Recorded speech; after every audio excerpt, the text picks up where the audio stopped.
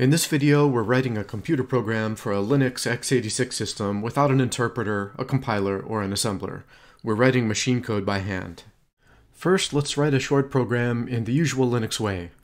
vi hello.c to edit, gcc hello.c to compile, and the result is an executable file containing instructions in machine language. We run it, and it prints hello world. Executable files are binary files, so if we want to inspect them or edit them, we cannot use an ordinary text editor. But we can create a hex dump using a tool like xxd that displays a binary file as plain text. In this output, the first column gives the number of bytes displayed so far in hexadecimal.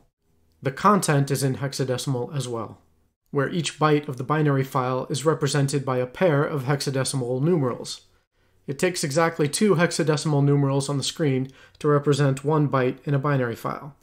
In this file, the first byte is 7F, the second byte is 45, and so on. The last column shows the characters that are printable, more or less. Unprintable characters appear as a dot. XXD also has a plain output mode. We can save the hex dump in a file and edit it in an ordinary text editor. Now you can't just edit executable files and expect them still to work. But if we find the string hello in the executable and change one letter, it should work.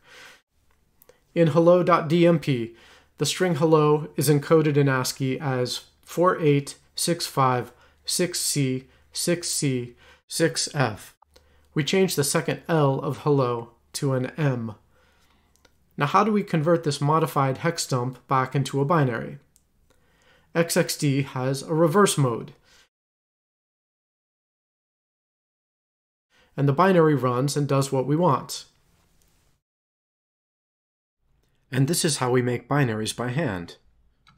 We write a .dmp file in a text editor, and then we undump the .dmp file into a binary by xxd-p-r. Here's the script I used to make executables. The script deals with all the .dmp files in this directory.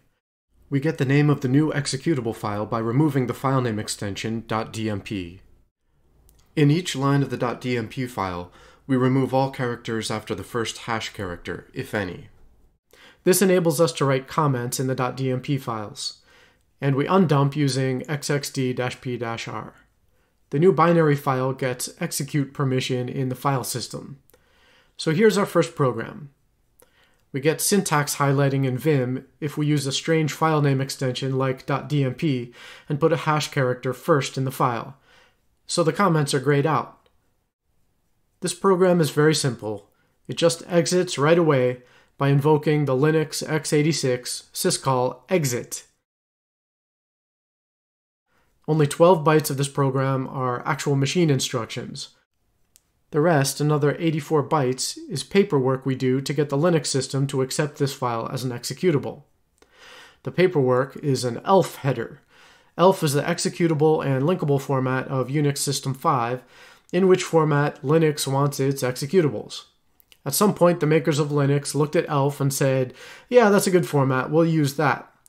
I don't know if Linux actually requires all the fields in the ELF form to be filled according to the ELF specification. All I know is, we want to fill in the ELF header well enough that Linux will run our machine code, so I need to know the ELF format. But I don't want to learn it by studying the output of tools like the compiler GCC, which puts out an ELF file of 8600 bytes, with 31 section headers and 9 program headers for our little Hello World program. It really should take only 100 bytes, 0 section headers, and 1 program header to run a program on Linux. So here's what I did. I read the Wikipedia page on ELF. At times I referred to the System 5 ABI document and the System 5 ABI Supplement 386. We are interested mostly in chapters 3, 4, and 5 of those 2 documents. Links are in the description. And I consulted other sources on the web until I got my programs running. The first 16 bytes of the file make up the eident field. Of these 16 bytes, the first 4 identify this file as an ELF file. The 5th byte, 01, says this file is a 32-bit object file rather than 64-bit. This file contains numerical addresses. Due to our choice of 32-bit, the addresses are 4 bytes long and not 8 bytes long. Why did I choose 32-bit when nowadays most people have 64-bit CPUs and 64-bit operating systems? Well, I found the 32-bit rules to be a little simpler for our purpose. The 6th byte, 01, says we are presenting the entries of each field least significant byte first. This goes with Intel's little endian architecture. The 7th byte must be 01 according to the ABI. The 8th byte, 00, identifies the target OS. 0 is a non-answer we can get away with, and consequently we are supposed to enter 0 for the 9th byte too. There are 7 more bytes 0 according to the ABI. The E-type field indicates the object file type. 02 indicates that this file is an executable. This field is 2 bytes long, and the number 02, indicating an executable file, is encoded as 0200, not 0002, because above we chose least significant byte first. The E machine field contains 03 for x86 architecture. The E version field must contain 01. The E entry field is the address of the entry point of the process. Let me explain. According to ABI Supplement 386, P-align should be a power of 2, often 1000 in big endian hexadecimal. Our ELF file has 54 bytes of headers. If the machine code of our program appears in a segment that begins immediately after the headers, the code begins at offset 54. The place in memory where a segment begins is the segment's PV address. The ABI says PV address should be congruent to P offset modulo P align. So the segment containing our code should begin at an address that in big endian ends in 054. According to figure 325 of ABI Supplement 386, the text region customarily begins at 08048000 in big endian.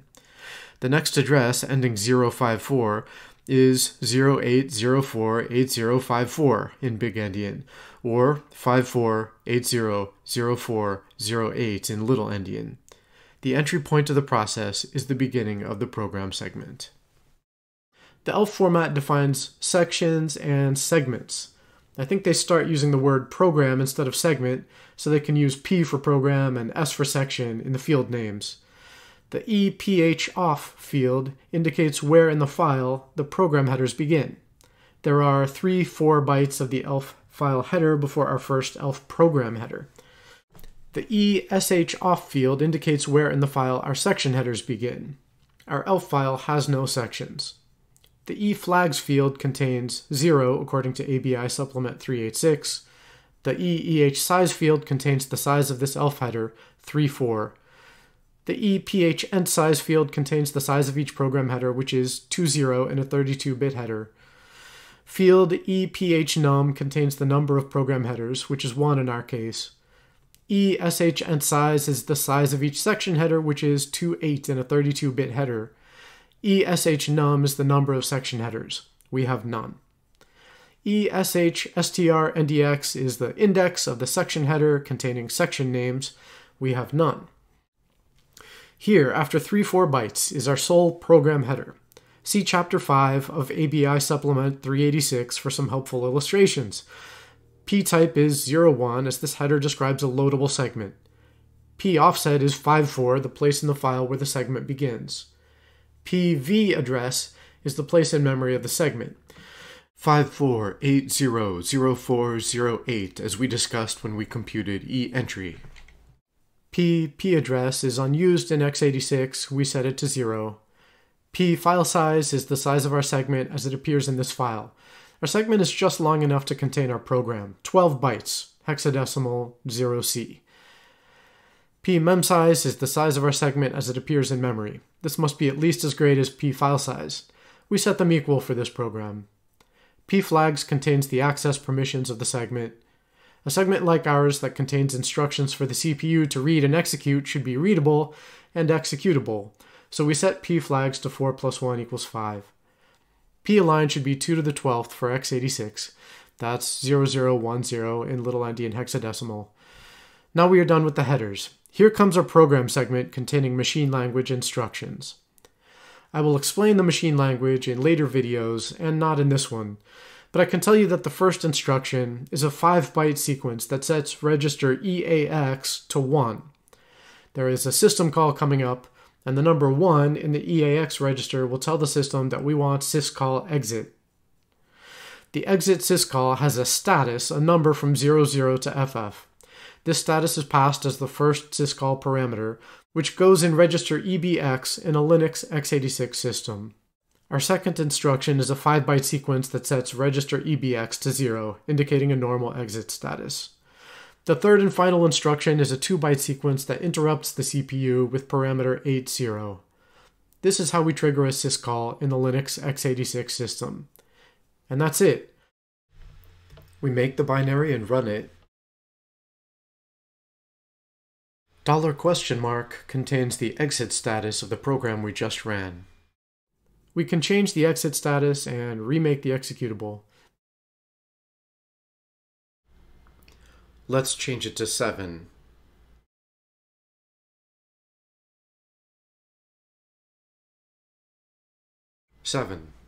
The program works. In the next video, we will look into the machine language.